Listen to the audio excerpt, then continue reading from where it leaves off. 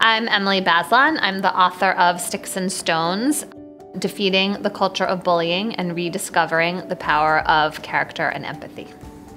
Empathy is crucial as a kind of buffering for kids. It's one of the most important attributes that we want to foster in our kids in hopes that they will be what schools are calling upstanders. They'll be kids who see another child who's vulnerable or in pain and reach out to that kid.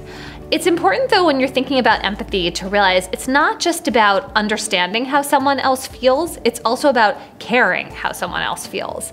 There are some kids who bully who score high in terms of understanding feelings. It's just that, unfortunately, they're then manipulating that social attunement they have to be cruel to other kids as opposed to being kind. So empathy, properly defined, plays a really important role in preventing and addressing bullying, and it's an attribute that we want to be embraced by kids individually and also a sense of the community really caring about this value.